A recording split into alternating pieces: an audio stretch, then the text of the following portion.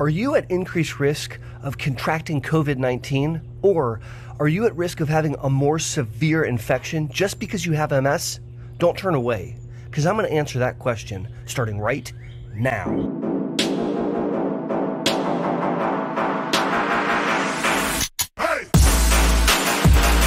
Howdy! Thanks for learning about MS with me, Aaron Boster.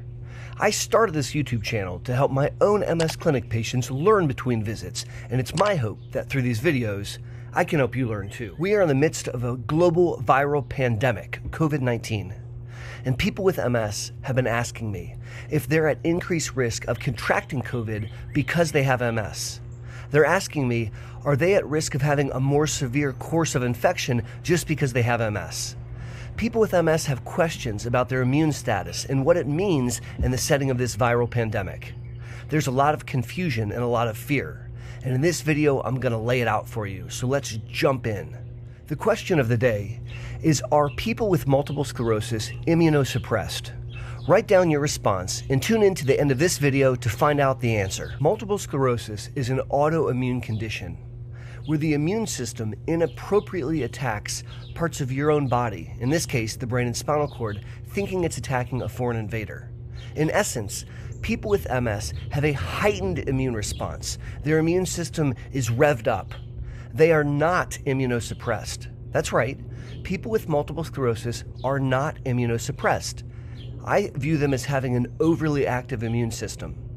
And having MS in and of itself does not increase the risk of contracting COVID. That actually has nothing to do with MS. It has to do with exposure. And people with MS are not at increased risk of having a more severe COVID infection if they contract the virus, just because they happen to have MS. Now, the caveat is someone with very advanced MS who is unable to move their arms and legs or take deep breaths, someone with severe disability from multiple sclerosis would be at increased risk. But for the vast majority of people living with multiple sclerosis, they are not at increased risk of a more severe infection if they contract COVID. However, some of the disease-modifying therapies which are used to treat MS do so by suppressing the immune system. A human with MS on one of those medicines that suppresses the immune response might be at increased risk of a more severe infection.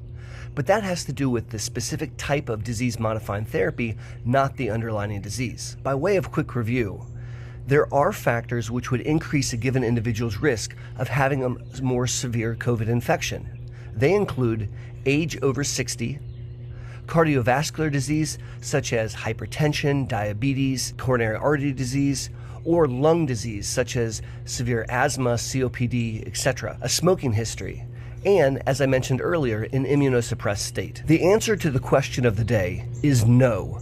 People with multiple sclerosis are not immunosuppressed, and having MS in and of itself does not increase the risk of contracting COVID-19, and it does not increase the risk of a more severe infection. If you would like to learn more about MS and COVID-19, click the video that's on your screen right now. My name's Aaron Boster, and thank you for learning about MS with me. Until my next video or my next live stream, be safe and take care.